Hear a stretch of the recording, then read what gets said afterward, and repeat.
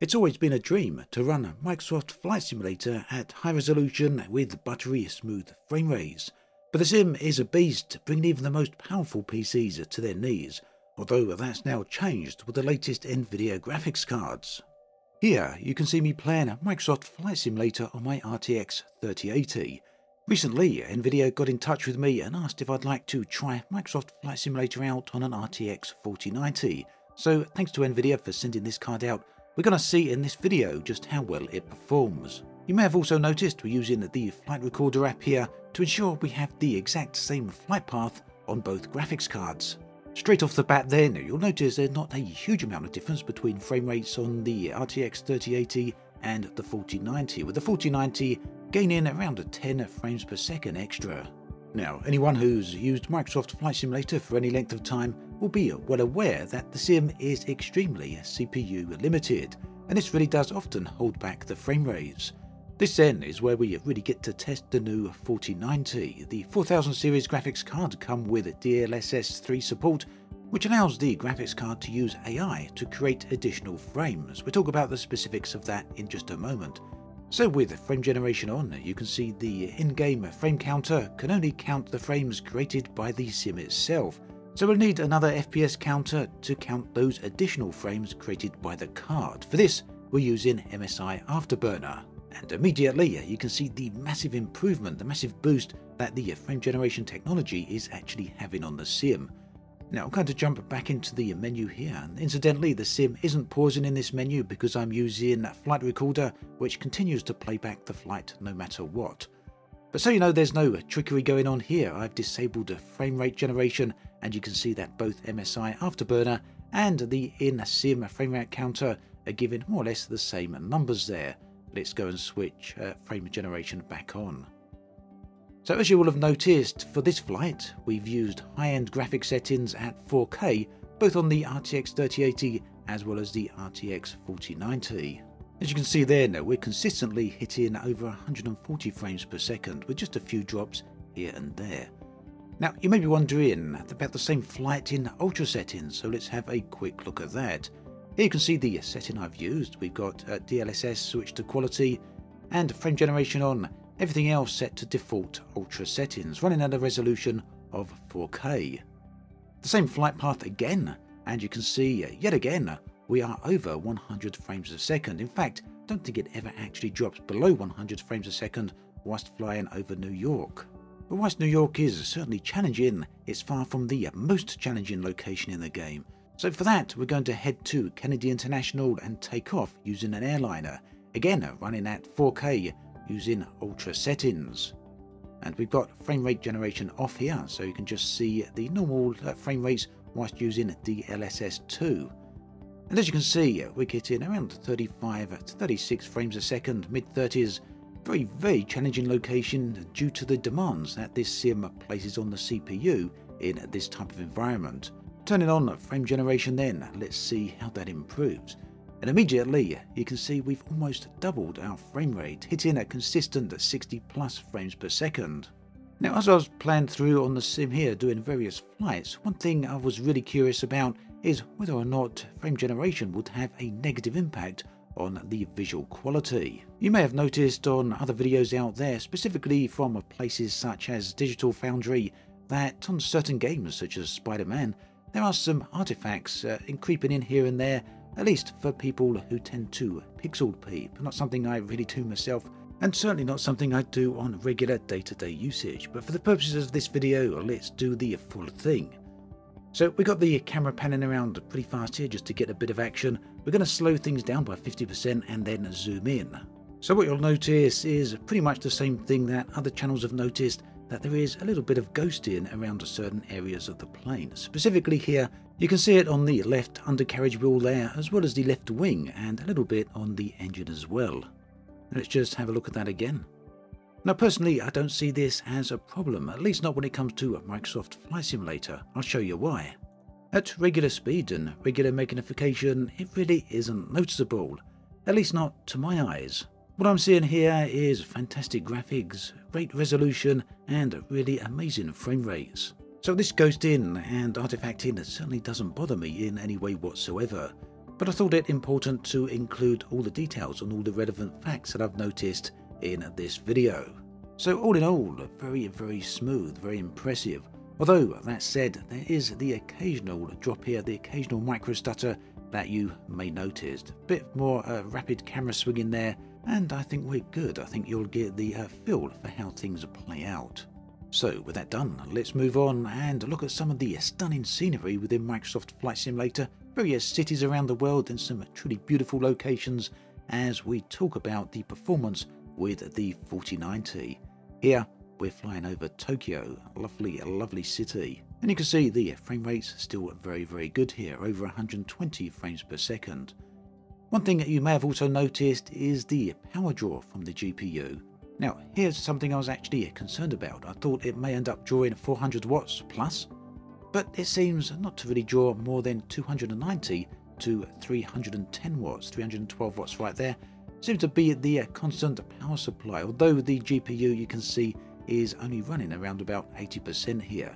So GPU usage will vary depending on location, sometimes around 80%, sometimes close to 100. Here we're moving on to Rio de Janeiro. Now, keeping with the subject of power draw and power supply at the moment, I have used numerous other games on this with the graphics card, and of course GPU usage does reach around 100%, but it's never been a problem with my PSU. I'm using a Corsair RM850X, so this isn't using the ATX 3 type power supplies. We're still on the older power supplies, but I haven't had any problems with this despite using it pretty hard and pretty extensively for 2 weeks now. Okay, so as I said earlier on in the video, I'll talk briefly about frame generation technology and DLSS 3. Now, if you want an in-depth analysis on those techs, I'd highly recommend some of the videos linked in the video description, where they'll give you a great tech breakdown of how it all works. DLSS 3 then, and frame generation, is a new technology from Nvidia and currently only works on the RTX 4000 series graphics cards, so the 4090, 4080 and the 4070 Ti. Very likely it'll work on future releases of the same series of graphics card as well.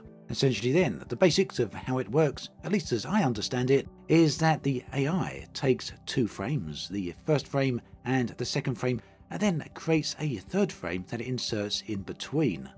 This, to me, feels a little bit like magic. It's an artificial frame not created by the game engine as such, but rather created by AI and deep learning. It really feels like something that couldn't possibly work, yet the results speak for themselves. Right here in Microsoft Flight Simulator, the graphics quality is absolutely stunning. Flying around in 4K, everything set to ultra, couldn't really ask for better, and the frame rates look really nice. In fact, more than nice. Who would have thought that we'd be flying in Microsoft Flight Simulator at 120 frames per second at 4K, and in some cases 150 frames per second. It is worth mentioning here that frame generation technology isn't perfect. You'll notice that if you've watched any other YouTubers. Again, Digital Foundry is one I'd recommend, where they notice some artifacting in the frame generation technology. But again, from what I can tell, this doesn't seem to be obvious in those games, and it certainly seems to only be apparent to people who pixel peep. That said, it's not anything I've noticed whatsoever in Microsoft Flight Simulator. Best I can tell, it seems to be entirely free of those type of glitches. I suspect in part that may be due to the slower pace of the flight sim, and well, we don't exactly have a fast camera movement here or rapid action. So yeah, for me the bottom line is that DLSS 3 frame generation is seriously impressive. Just look at these absolutely amazing frame rates here. Now moving on to another subject, it's impossible to talk about the RTX 4090 without also talking about price. There's no getting away from it, the graphics card is insanely expensive. In fact, as you go back over the years, you can see that Nvidia's top-line graphics cards have increased in price dramatically over the years, and this will really give people pause for consideration as to value. Now, when it comes to value, long-time viewers of this channel will know that my take on value is that the concept is very much subjective. It's the reason I will never recommend things one way or another based purely on price alone. And my reason for that specific take, that particular take, is that everyone's feelings on this is very different, so it's hard for me to make a judgment call to really recommend it on what other people may or may not be feeling. For example, some people would prefer to play cheap or free-to-play games, Whilst on the other end of the spectrum, some flight simmers invest vast amounts of money both into the sims itself and their expansions and DLC and marketplace add-ons, as well as their very hefty and expensive setups, their flying rigs. So yeah, everyone's going to have a different take on the price of the RTX 4090. My personal opinion is that it's very expensive, but other people, if they really want it and have the cash for it, are possibly not going to be too concerned one way or the other. Ultimately, some people are going to have very strong feelings on this, which is understandable, and other people may well be entirely indifferent to it. Now, another topic people may be wondering about is the subject of latency. This is a subject that has cropped up with more action-based rapid games. The fact is that adding in additional frames in between the real frames does add some latency into the game. And for some people, they've noticed this affects input latency, at least in certain games. It doesn't seem to affect Microsoft Flight Simulator though, at least not to me in any noticeable way. In fact, for me, the opposite is true. The additional frame rate has created a level of smoothness that just makes the whole sim feel that much more responsive. It gives the illusion to me that, well, latency is that much improved. Either way, you'd have to get down into the nitty-gritty and get some real tools into this to really notice any difference. And if that's a subject that does interest you, again, do check out those links in the video description. As far as I can tell though, there's no issues here whatsoever with this sim. And I suspect it's very unlikely that anyone else is going to notice anything problematic, at least when it comes to a Microsoft Flight Simulator. So, after using the RTX 4090 now for 2 weeks with Microsoft Flight Simulator, what are my final thoughts so far? Well, I've got to say, I'm seriously impressed. Way more impressed than I actually thought I would be. When I first saw the announcements for DLSS 3, I wondered whether or not, well, it was just a PR marketing and whether or not it would actually be possible to pull off these types of frame rate boosts. Well, it turns out that it may well have been PR and marketing, but it's also turned out it's very accurate as well. You can indeed get almost double your frame rates and in some cases, sometimes more. But of course, many people are going to have the question, just how many frames do you need? Well, this will depend on your use cases. For me, as a YouTuber and content creator, I like to have the most power on hand that I can possibly have.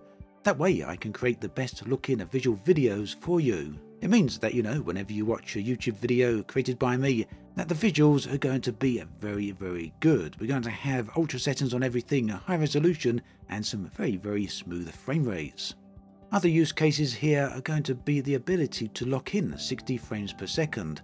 Now, if you want 60 frames per second, you can cap the frame rate there, and no matter what, that Flight Simulator with frame generation on is never going to drop below that. You can throw absolutely anything you want at that, and, well, you're pretty much not going to go below that. Of course, you may be a bit like me and like to get as many frames as you can, no matter what. Personally, I like 60 frames per second as an absolute minimum, and if we can get 120 frames per second or more, then so much the better. But of course, that will be dependent on your display. So for that, you'll need to be running a 120Hz or even 144Hz monitor. Of course, I could get even better performance if I swapped out my CPU for a slightly better one, maybe one of the new AMD Ryzens or even a new Intel. But that said, I think the frame rates we're getting here is more than enough, at least for me. If you've got the setup for it, then the RTX 4090 is an absolutely fantastic piece of kit. Amazing performance there, but unfortunately very expensive. But if you want the absolute maximum frame rates and performance you can absolutely get, then this is going to be the best option. For me, I've never seen a Microsoft Flight Simulator look so good or run so smoothly. So yeah, gone are the days where I'm struggling to get that smooth, high quality footage at a minimum of 60 frames per second. So do check out those links in the video description where you can find out some additional information and some additional opinions on the graphics card. As always, thanks for watching, and I'll catch you guys and girls next time.